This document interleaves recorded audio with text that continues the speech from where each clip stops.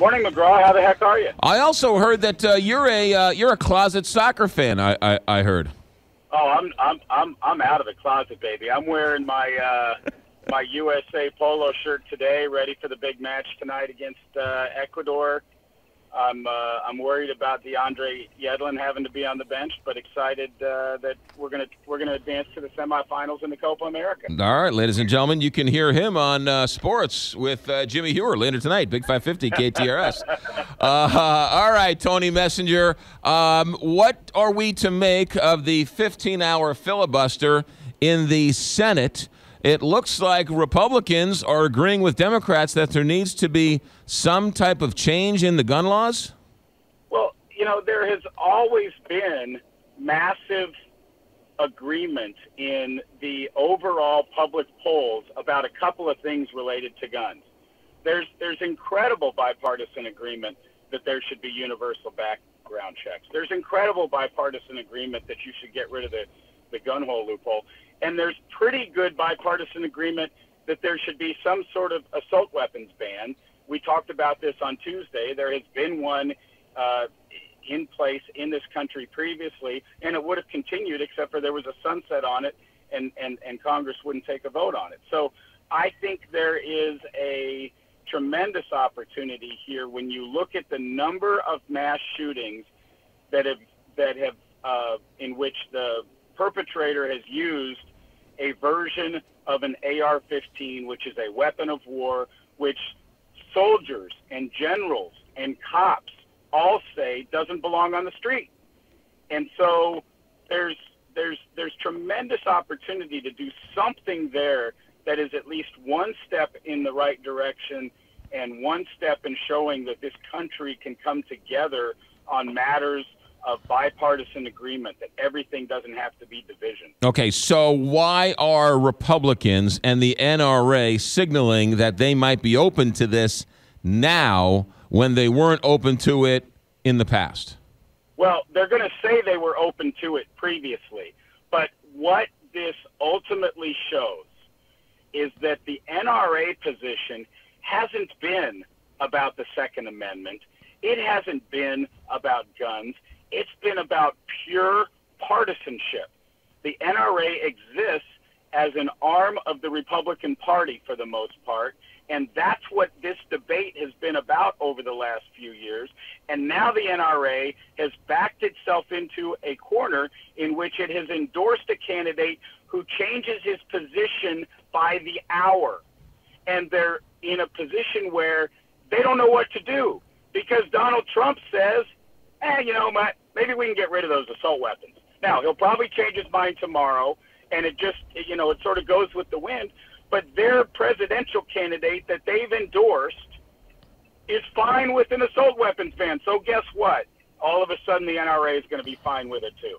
So you're saying that with all of these moving parts, Donald Trump is so powerful within the Republican Party and within the NRA and within his supporters that if he decides to wake up one day and says, we need an assault weapons ban, everybody else falls in line?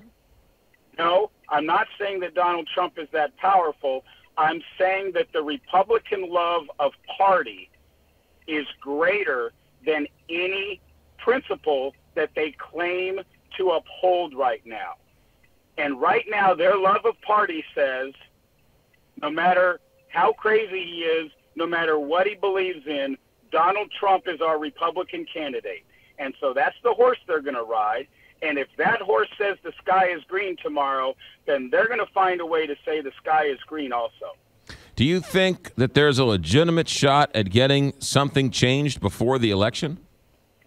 I wouldn't bet on it before the election because I think the Republicans hate President Obama more than they love the NRA. But it's going to happen at some point. At some point, the nation's angry right now.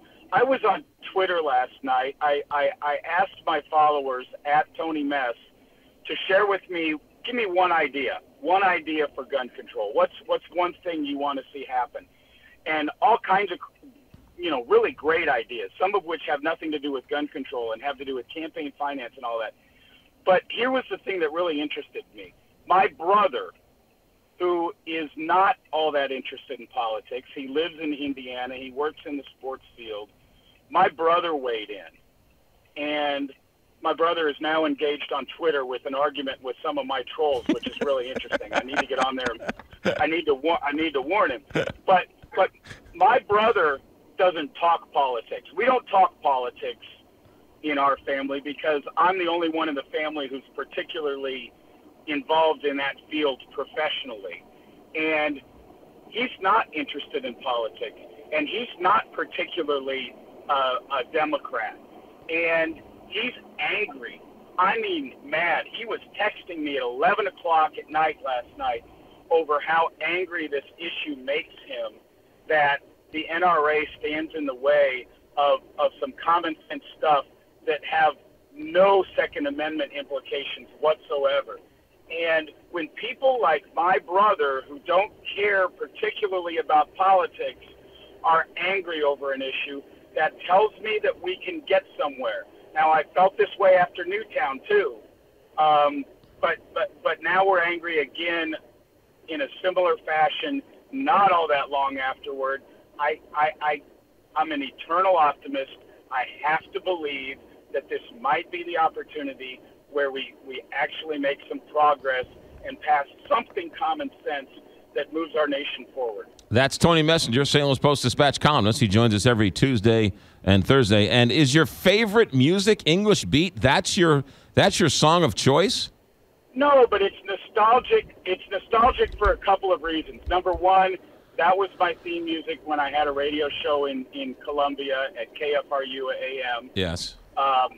And it's the scene in Grosse Pointe Blank when that song plays. John Cusack, who is an assassin, kills another assassin with a pen. There's something metaphorical about what I do for a living that makes me like that song. Now you want to ban pens, I guess, right? You want to ban assault pens now because they're killing people with pens. See, that was a joke. See what I did there? Pens don't kill people. Only people with pens kill people. Tony Messenger, St. Louis Post-Dispatch columnist. Have a good week, Tony. Thanks, McGraw. You too. 820, Go USA. Go USA. There you go. 826, ladies and gentlemen. 826. Big 550.